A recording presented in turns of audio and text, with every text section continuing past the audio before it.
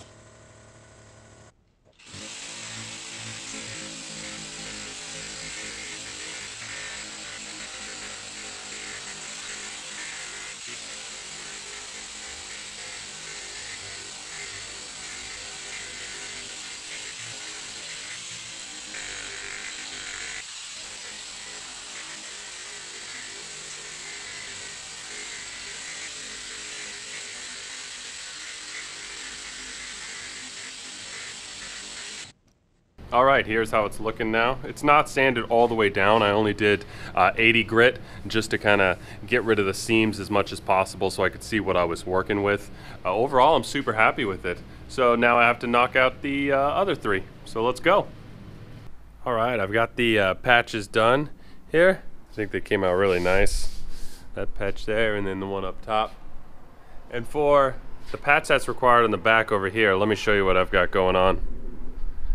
I started to patch it up the same way I did the others, but because there's no support inside, like on a normal, like on the Metros that I do, they've got these spars that go in between, and then there's sheet metal on the outside, and so the sheet metal is not structural at all. But on this, because it's 1/8 of an inch thick, there's no structure to the inside.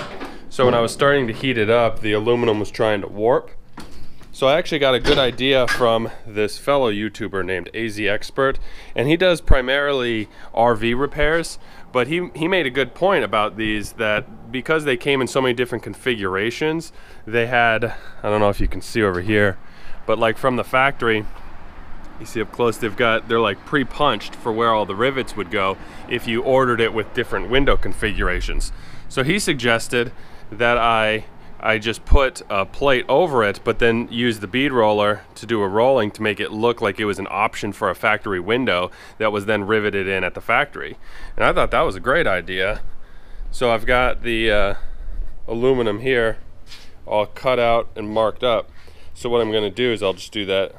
I'll do that nice bead roll around, similar to how I did that crown emblem on it, and then I'll just pop this in from the inside, and it'll look like it was done that way in 1958.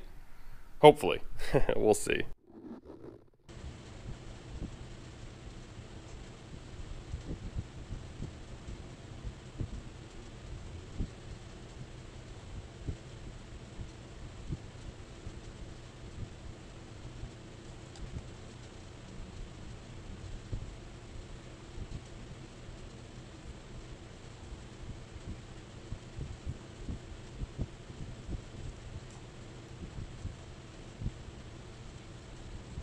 All right, here's how the window's looking. I think it looks fantastic. It really does look like it was a factory option for a window. Let me show you the inside. All right, here's how the inside's looking. And what I'm gonna do is I'm going to do a bunch of what looks like rivets up here, but because the rivets that they used were so large, I'm gonna end up using 1/4-inch carriage bolts with on the outside with acorn nuts on the inside. Let me show you those bolts. So here's the carriage bolts that I'm going to be using. So if there's somewhere like this where you see there's just random holes, I can install these and they end up looking same as the rivets, especially after it's all polished. So it should look sharp. All right, I've got the frame installed here. It's looking pretty good. So now I just have to install the aluminum sheet goes on it, and then hold it up with some Cleco fasteners, and then we'll really get to see how the polishing looks.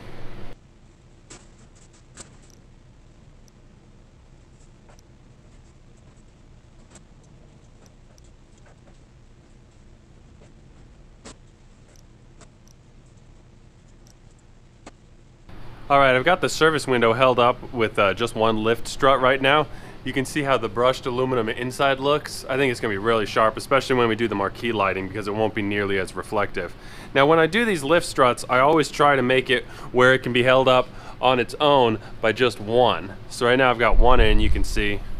So this is probably a little bit overkill, but I'd rather have it be a little overkill than have this fall down on someone's head. So these are 100-pound lift struts. They also sell them in 60-pounders. The 60-pounders probably would have been fine, but because I used 14-gauge steel, this is going to be plenty strong enough to not have the lift struts bend it. And that's what happens if the lift struts are too strong. All right, this is how the cabinets are looking now. These are the small ones that go on the back side. And then top here, I used those little spacers that I planed out and then cut to kind of grip these together. I just used 1 1/4 screws there. And then I used these cabinet screws here to hold everything together. It's more important to hold these cabinets together on this vehicle than it is inside your house, because of course in the house they can just bolt up to the wall. And the only thing that's really important is right here.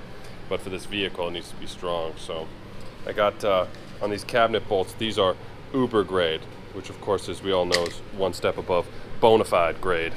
So should be pretty strong. All right, here is where the sink is gonna go. I've got it all marked up, so I'm just gonna get the old jigsaw fired up and see if I can cut this as cleanly as possible. Look at that, easy peasy.